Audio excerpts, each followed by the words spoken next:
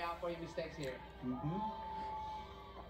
So the temperature's actually really pleasant. The wind nearly absent, which are two things that are really brutal. I feel like the rain, a little fog in there, you can see that in the cameraland. I can live with that. Meb?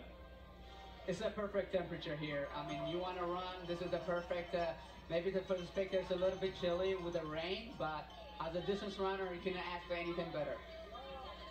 So the gloves are off, the hats are off. All Kenyans, with one Ethiopian.